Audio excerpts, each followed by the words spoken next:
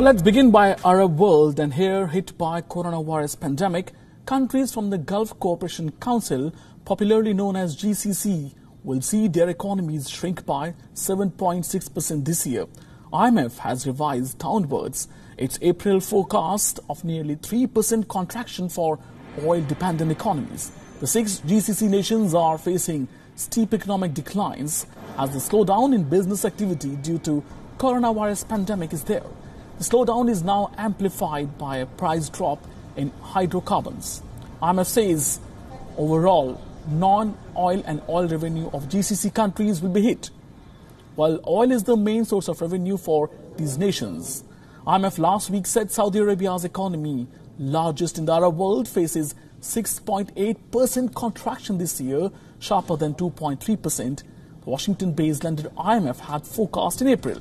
Well, overall, these GCC economies will contract by 7.6% this year, and contraction will be across all sectors, oil and non-oil. Bahrain, one of smallest Gulf producers, it expects its economy to shrink in line with IMF forecast.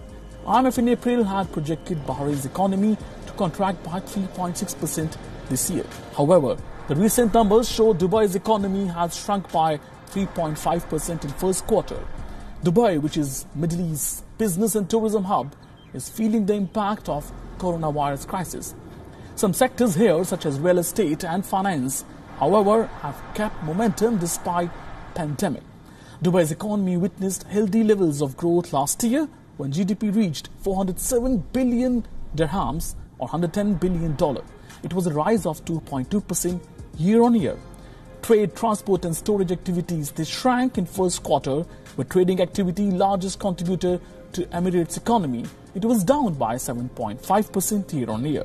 The accommodation and food services sector, hotels and restaurants, they declined by 14.8% in first quarter year-on-year.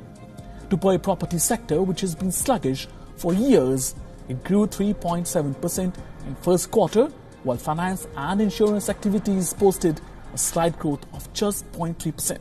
Now, Dubai has already said it will allow foreign visitors to enter from 7th of this month after months of strict measures to curb the spread of coronavirus.